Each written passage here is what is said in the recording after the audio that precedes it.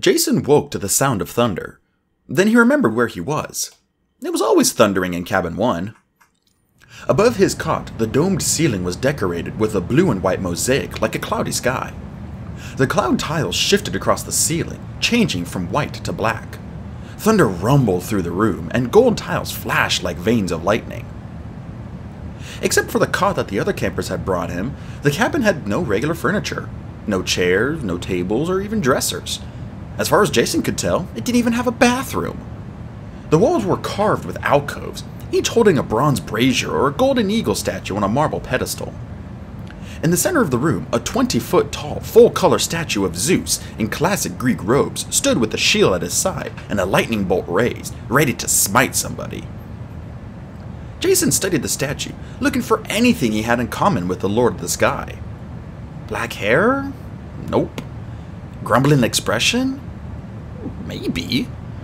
Beard? No thanks. In his robes and sandals, Zeus looked like a really buff, really angry hippie. Yeah, cabin 1. A big honor, the other campers had told him. Sure, if you'd like sleeping in a cold temple by yourself with hippie Zeus frowning down at you all night. Jason got up and rubbed his neck. His whole body was stiff from bad sleep and summoning lightning. That little trick last night hadn't been as easy as he had let on. It had almost made him pass out. Next to the cot, new clothes were laid out for him. Jeans, sneakers, and an orange Camp Half-Blood shirt. He definitely needed a change of clothes, but looking down at his tattered purple shirt, he was reluctant to change. It felt wrong somehow, putting on the camp shirt. He still couldn't believe he belonged here, despite everything they had told him. He thought about his dream, hoping more memories would come back to him about Lupa or that ruined house in the redwoods. He knew he had been there before. The wolf was real, but his head ached when he tried to remember. The marks on his forearm seemed to burn. If he could find those ruins, he could find his past. Whatever was growing inside that rock spire, Jason had to stop it. He looked at hippie Zeus. "You're welcome to help." The statue said nothing. "Thanks, Pops," Jason muttered. He changed clothes and checked his reflection in Zeus's shield. His face looked watery and strange in the metal, like it was dissolving in a pool of gold. Definitely he didn't look as good as Piper had last night after she had suddenly been transformed. Jason still wasn't sure how he felt about that. He had acted like an idiot, announcing in front of everyone that she was a knockout. Not like that there had been anything wrong with her before. Sure, she looked great after Aphrodite zapped her, but she also didn't look like herself, not comfortable with the attention. Jason felt bad for her. Maybe that was crazy, considering she had just been claimed by a goddess and turned into the most gorgeous girl at camp. Everybody had started fawning over her, telling her how amazing she was and how obviously she should be the one who went on the quest. But that attention had nothing to do with who she was. New dress, new makeup, glowing pink aura, and boom, people liked her. Jason felt like he understood that. Last night, when he had called down lightning, the other campers' reactions had seemed familiar to him. He was pretty sure he had been dealing with that for a long time. People looking at him in awe just because he was the son of Zeus, treating him special. But it didn't have anything to do with him. Nobody cared about him. Just his big, scary daddy standing behind him with a doomsday bolt, as if to say, "Respect this kid or eat voltage." After the campfire, when people started heading back to their cabins, Jason had gone up to Piper and formally asked her to come with him on the quest. She had still been in a state of shock, but she nodded, rubbing her arms, which must have been cold in that sleeveless dress. "Aphrodite took my snowboarding jacket," she muttered. "Mugged by my own mom." In the first row of the amphitheater, Jason found a blanket and wrapped around her shoulders. "We'll get you a new jacket," he promised. She managed to smile. He wanted to wrap his arms around her, but he restrained himself. He didn't want her to think he was just as shallow as everyone else, trying to make a move on her because she had turned all beautiful. He was glad Piper was going with him on the quest. Jason had tried to act brave at the campfire, but it was just that, an act. The idea of going up against an evil force powerful enough to kidnap Hera scared him witless, especially since he didn't even know his own past. He'd need help, and it felt right. Piper should be with him. But things were already complicated without figuring out how much he liked her and why. He already messed up with her head enough.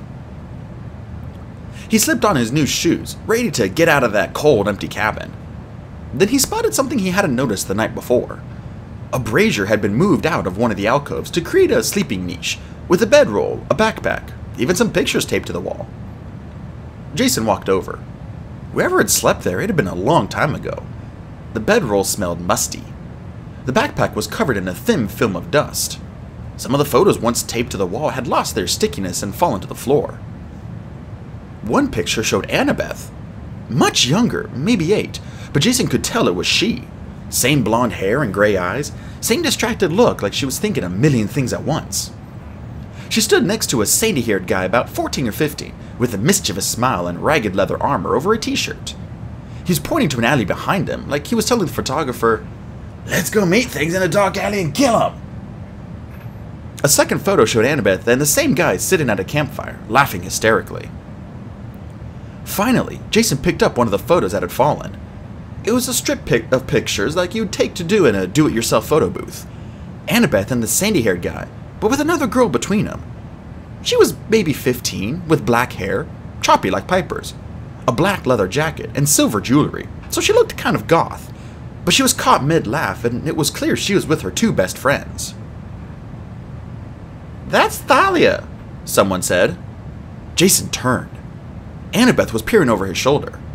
Her expression was sad, like the picture brought back hard memories. "She's the other child of Zeus who lived here, but not for long. Sorry, I should have knocked." "It's fine," Jason said. "Not like I think of this place as home." Annabeth was dressed for travel, with a winter coat over her camp clothes, her knife at her belt, and a backpack across her shoulder. Jason said, "Don't suppose you've changed your mind about coming with us?" She shook her head. "You've got a good team already. I'm off to look for Percy." Jason was a little disappointed. He would have appreciated having somebody on the trip who knew what they were doing, so he wouldn't feel like he was leading Piper and Leo off a cliff. "Hey, you'll do fine," Annabeth promised. "Something tells me this isn't your first quest." Jason had a vague suspicion she was right, but that didn't make him feel any better. Everyone seemed to think he was so brave and confident, but they didn't see how lost he really felt. How could they trust him when he didn't even know who he was? He looked at the pictures of Annabeth smiling. He wondered how long it had been since she had smiled. She must really like this Percy guy to search for him so hard, and that made Jason a little envious. Was anyone searching for him right now? What if somebody cared for him that much and was going out of their mind with worry, and he couldn't even remember his old life? "You know who I am," he guessed. "Don't you?" Annabeth gripped the hilt of her dagger. She looked for a chair to sit on, but of course there weren't any. "Honestly, Jason, I'm not sure. My best guess, you're a loner. It happens sometimes. For one reason or another, the camp never found you, but you survived anyway by constantly moving around. Trained yourself to fight. Handled the monsters on your own. You beat the odds." "The first thing Chiron said to me," Jason remembered, was, "You should be dead." "That could be why," Annabeth said. "Most demigods would never make it out on their own. And a child of Zeus, I mean, it doesn't get any more dangerous than that. The chances of your reaching 15 without finding Camp Half-Blood or dying, microscopic. But like I said, it does happen. Thalia ran away when she was young. She survived on her own for years. Even took care of me for a while. So maybe you're a loner too." Jason held out his arm. "And these marks?" Annabeth glanced at the tattoos. Clearly they bothered her. "Well, the eagle is the symbol of Zeus, so that makes sense. The 12 lines, maybe they stand for years if you've been making them since you were 3 years old. SPQR, that's the motto of the old Roman Empire. Senatus Paulusque Romanus, the Senate and the people of Rome. Though why would you burn that on your own arm? I don't know. Unless you had a really harsh Latin teacher." Jason was pretty sure that wasn't the reason. It also didn't seem possible that he had been on his own his whole life, but what else made sense? Annabeth had been pretty clear. Camp Half-Blood was the only safe place in the world for demigods. I had a weird dream last night, he said. Seemed like a stupid thing to confide, but Annabeth didn't look surprised. Happens all the time in the demigods, she said. What'd you see? He told her about the wolves and the ruined house and the 2 rock spires. As they talked, Annabeth started pacing, looking more and more agitated. You don't remember where this house is? She asked. Jason shook his head. But I'm sure I've been there before. Redwoods, she mused. Could be Northern California. And the she-wolf. I've studied goddesses, spirits, and monsters my whole life. I've never heard of Lupa. She said the enemy was a her. I thought maybe it was Hera, but I wouldn't trust Hera, but I don't think she's the enemy. And that thing rising out of the earth? Annabeth's expression darkened. You've got to stop it. You know what it is, don't you? He asked. Or at least you've got a guess. I saw your face last night at the campfire. You looked at Chiron like it was suddenly dawning on you, but you didn't want to scare us. Annabeth hesitated. Jason, the thing about prophecies, the more you know, the more you try to change them, and that could be disastrous. Chiron believes it's better than you to find your own path, find out things on your own time.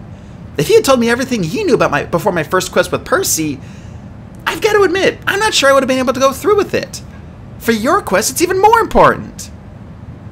That bad, huh? Not if you succeed. At least I hope not. But I don't even know where to start. Where am I supposed to go? Follow the monsters, Annabeth suggested. Jason thought about that. The storm spirit who had attacked him at the Grand Canyon had said he was being recalled to his boss. If Jason could track the storm spirits, he might be able to find the person controlling them.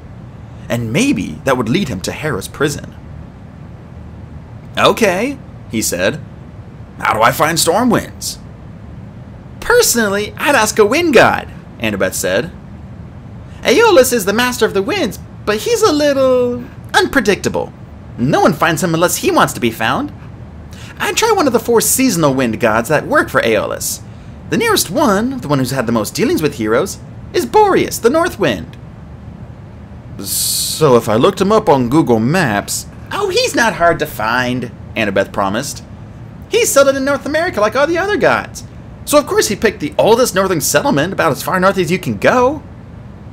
Maine? Jason guessed. Farther! Jason tried to envision a map. What was the farther north than Maine? The oldest northern settlement. Canada, he decided. Quebec. Annabeth smiled. I hope you speak French. Jason actually felt a spark of excitement. Quebec. At least now he had a goal. Find the North Wind, track down the storm spirits, find out who they worked for, and where that ruined house was. Free Hera, all in 4 days.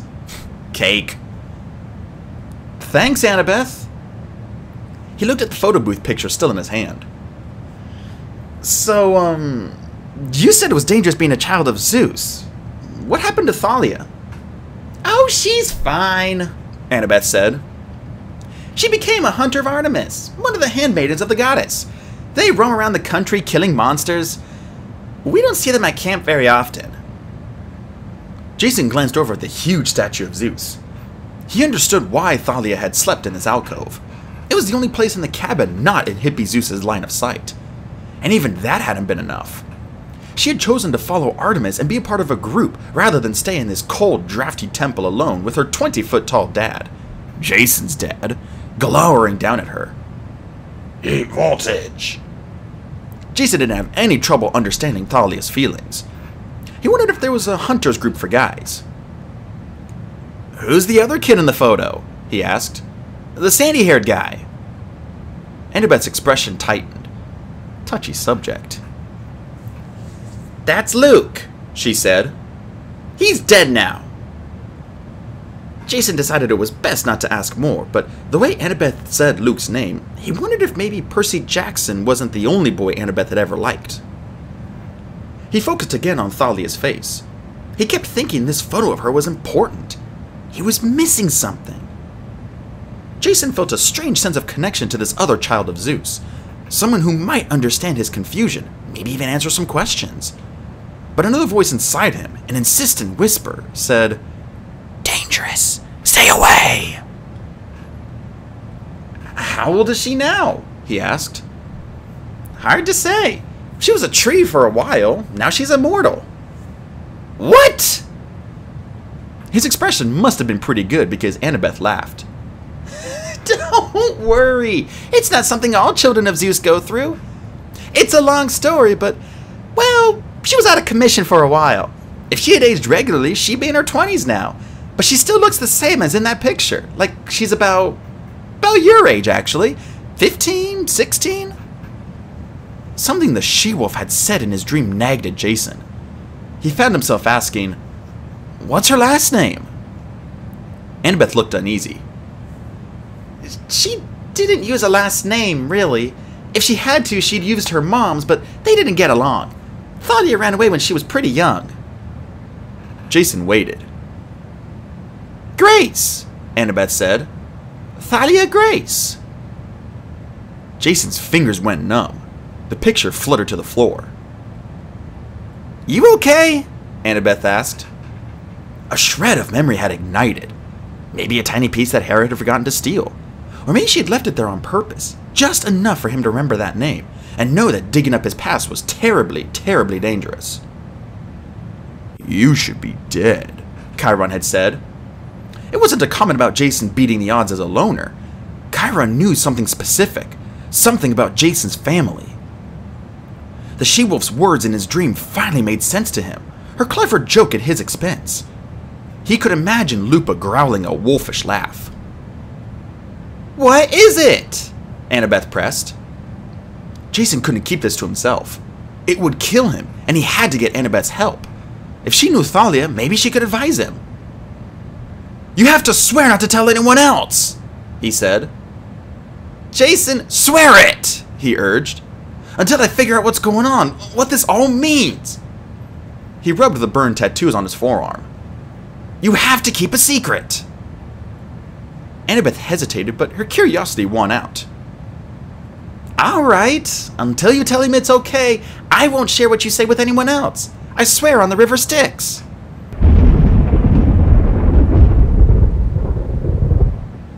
Thunder rumbled, even louder than usual for the cabin. "Your saving grace," the wolf had snarled. Jason picked up the photo from the floor. "My last name is Grace," he said. "This is my sister." Annabeth turned pale.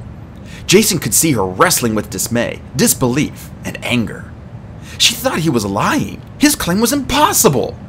And part of him felt the same way, but as soon as he spoke the words, he knew they were true. Then the doors of the cabin burst open. Half a dozen campers spilled in, led by the bald guy from Iris, Butch. "Hurry!" he said, and Jason couldn't tell if his expression was excitement or fear. "The dragon's back!"